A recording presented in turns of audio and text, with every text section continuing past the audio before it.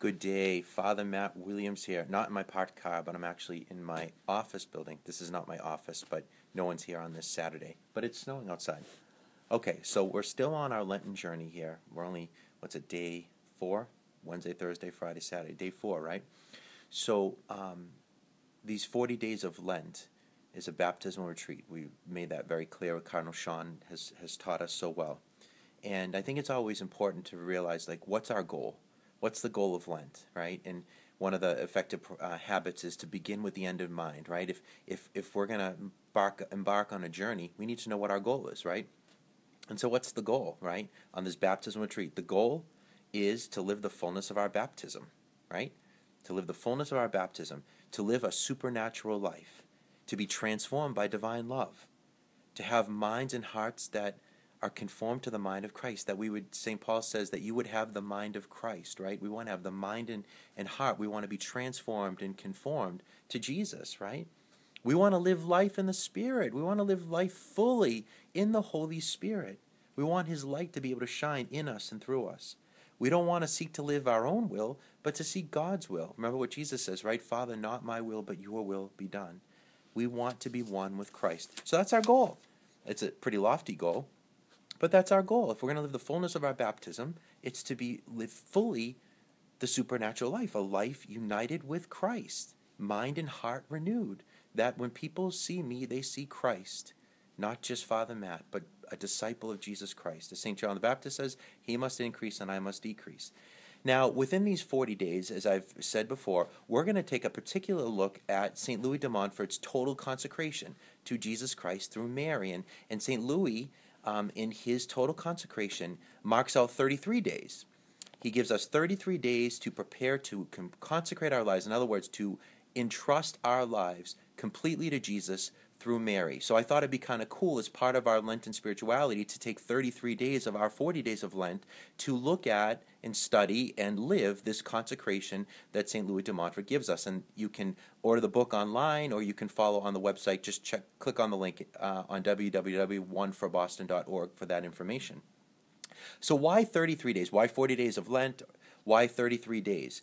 And particularly the 33 days for the consecration. Why does St. Louis tell us, I want 33 days. I don't want you to just consecrate your life today to Jesus. I want you to take 33 days before you consecrate your life. Well, he chooses 30 days probably because of the number 33, the number of years that Jesus lived on this earth. The 40 days that the church chooses for Lent obviously flows from the biblical numbers, right? They were wandering the desert for 40 years. Jesus was in the desert for 40 days. The number 40 comes up, Noah in the ark, 40 comes up often in Scripture.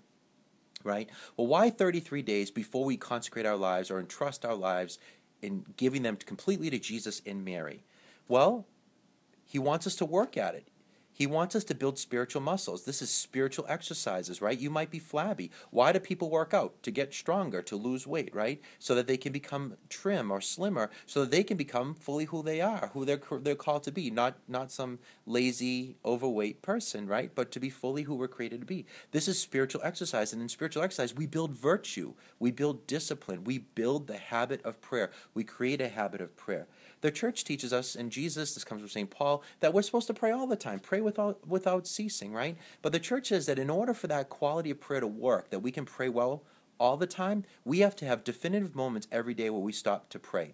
Think about it in terms of a dating relationship. If you were on a dating relationship, right, or even with your spouse, right, and the only time you communicated with each other was when you were driving or you were busy doing some kind of activity, what's the quality of that relationship? You need intimate moments together. You need time over dinner or spending time together in a non-distracting way so that you can truly communicate and be with each other in a loving way. Prayer is the same way. Yes, we want to pray always, but we have to have definitive moments when we take time out to pray. And that's what St. Louis is encouraging us to do through this consecration. The Church and St. Louis knows what this means, that it involves lots of thought and reflection, that in order for us to entrust ourselves completely to the Lord, we have to step back and think about it. You know, most of us were baptized as infants, right? You didn't really think about it. And have you ever thought about what does it mean to be a Christian? What does it mean to be baptized, right? Most people have never done that. St. Louis is saying, I want you to take 33 days or the church in terms of baptism, to reflect upon this great sacrament that you've received and what this means. So 33 days is important for us because we want to think and reflect, what are the implications of being a Christian? What does it mean to say, I will follow Christ? What does it mean to give our lives to him? He wants us to step back and to think about it and reflect on it. Have you ever thought about that or reflected on it?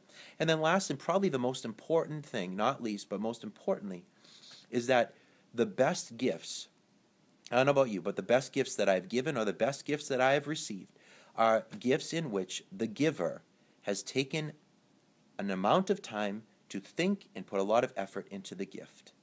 The best gifts are the gifts that people take time out and think about and give some significant effort to give the gift. If you're going to give the gift of your life to the Lord and really consecrate it to him, you and I both need to step back and take time to reflect upon and prepare for that so that we can give the best gift we possibly can.